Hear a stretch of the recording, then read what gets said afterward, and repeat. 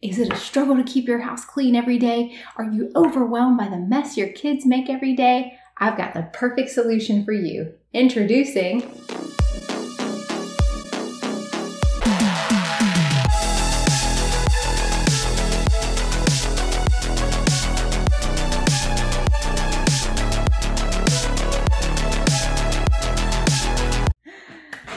I have to give credit to my mom for that one. I told her my idea, and she's the one who came up with Dustbusters.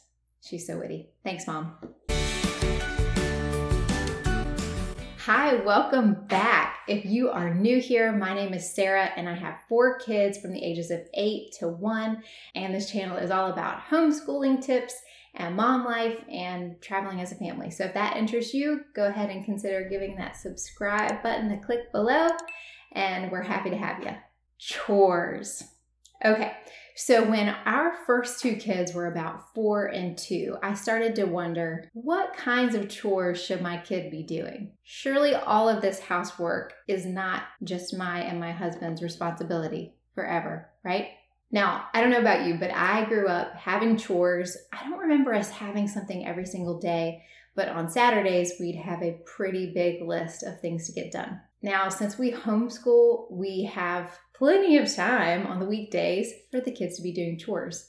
It also means that since we're home a lot, the kids are making way more messes than if they weren't home. So there's a lot to be cleaned up. So I started to wonder, what are age-appropriate chores for my child? So I figured this would be a helpful video to many moms out there to see what our kids are cleaning around the house at what ages. So today I'm sharing a list of what our kids' chores are. So you'll get to see chores for 4-year-olds up to 8-year-olds. Now they each have daily responsibilities based on their age that they need to accomplish every day in order to help make our home run smoother. Now, I think it's really important for kids to have jobs in the home because even if they whine about it, it's a great lesson in good work ethic.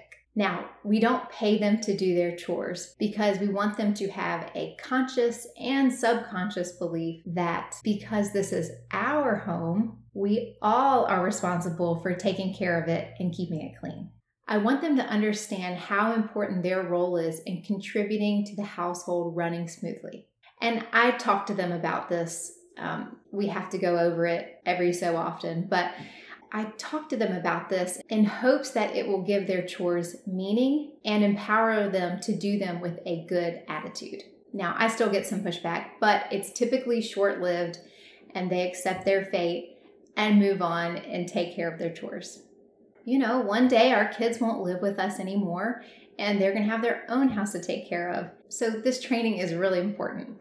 I also point out to them how much mommy and daddy take care of and clean and the work that we do in order to pay for all the things, because I want them to feel a sense of empathy that everything shouldn't fall on mommy and daddy's plate, that they can be a huge help to us by taking on these different chores. And we make sure we tell them that we really appreciate their teamwork and that it helps us tremendously. So without further ado, here are our chore charts. YouTube and Pinterest are full of great chore chart ideas for kids and lists of chores for kids by age. My husband actually made these chore charts in Pages, which is a Mac program, but you could literally just write a list on a piece of paper. Simple as that. I like the look of these because we do put them on our fridge, so it's nice that they look neat and organized.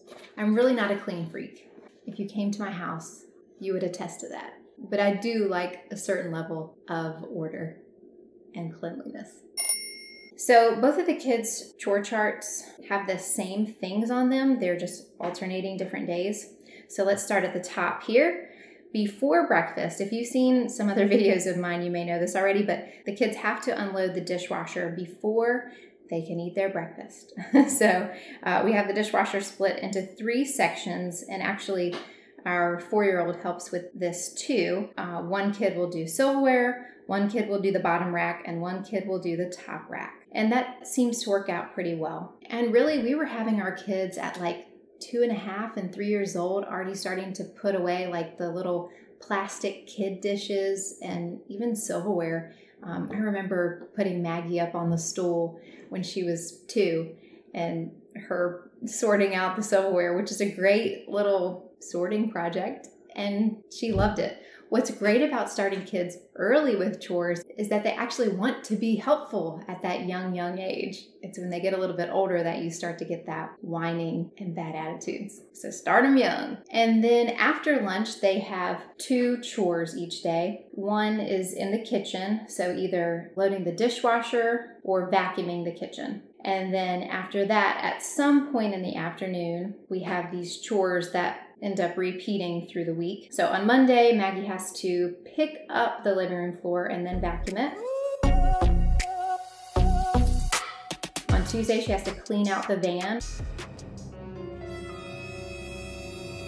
which that does not include vacuuming. I do have vacuuming out the van on Titus's chore chart though. And then clean the upstairs on Wednesday, which the upstairs room is our school room, and there are a lot of toys and we have little kids, so that ends up getting pretty messy on the daily. On Thursday, she has to clean the backyard, so that can be balls on the ground or just random things that don't belong out there. Gotta pick those up. On Friday, again, picking up and vacuuming the living room floor. On Saturday, we actually have special chores that are different each week. And those are things like dusting the furniture and baseboards or cleaning the window that's behind our kitchen, which gets really smudgy. Just random kind of spring cleany sort of things. I try to keep it to something that they can do within 15 minutes. They do have some other weekly chores that we didn't feel the need to write down, but every week they do have to fold and put away their own laundry. And this is something we started at age 5. It takes a lot of patience to train them how to fold clothes. I had to not be a perfectionist about it because they're not going to do it perfectly, and that's okay. Honestly, my dislike for laundry is much higher than how much I care about how perfectly they do their folding, so it all works out. But yeah, the more they do it, the better they get at it, and it's just so helpful to me. Obviously, the more kids you have, the more laundry you have, and the more help you need, so this is super helpful to get the kids involved with laundry.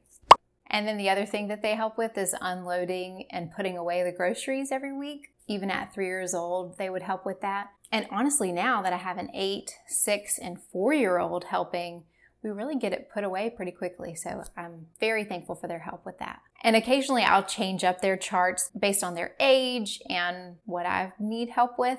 So if you've got some other ideas for chores for young kids, go ahead and leave that in the comments below as well. Thank you so much for joining me today. I hope that this has been helpful. If so, please give it a thumbs up and don't forget to subscribe if you aren't already, and I'll see you next time.